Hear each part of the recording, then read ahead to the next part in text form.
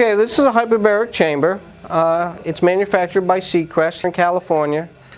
It's constructed of a clear acrylic cylinder with two solid ends, which we roll a patient into the chamber, close the door, and pressurize it with 100% oxygen, so that the patient receives oxygen at higher than normal pressures.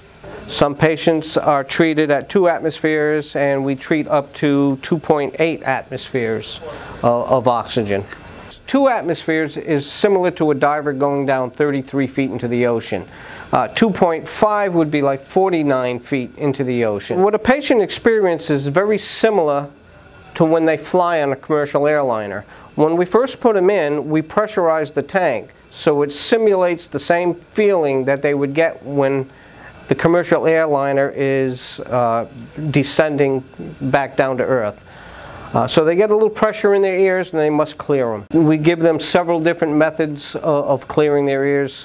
One of them is just taking a sip of water, holding the nose and swallowing it. Being in the chamber, once you get to pressure and you get past the pressure change with your ears, then it's just a relaxing atmosphere with a slight airflow sound. You get to watch TV, DVDs, listen to music, audiobooks. You're in there for about 90 minutes to 2 hours, and it's very comfortable.